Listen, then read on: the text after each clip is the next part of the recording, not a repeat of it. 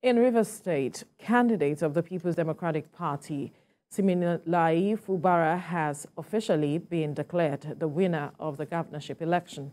The state returning officer, Professor Akpofure Rimruke, announced the result at the end of the two-day collation at the INEC head office in Port Harcourt. The declaration sparked jubilation at the Rivers State Government House in Port Harcourt. Mr. Fubara polled a total of 302,614 votes to defeat Tonye Cole of the APC, who scored 95,274 votes, while the Social Democratic Party candidate, Magnus Abbey, scored 46,981 votes.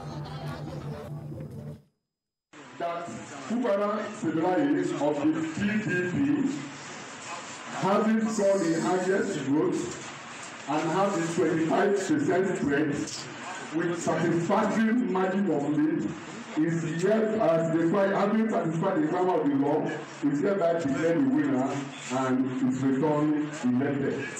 In 2015, we did it. In 2019, we did it.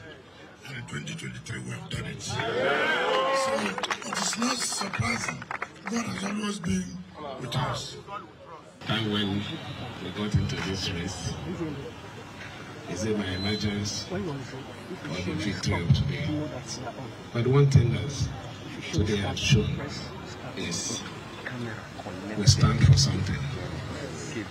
The unity of River State, the progress of River State. We are going to work with everybody who believes in that mission.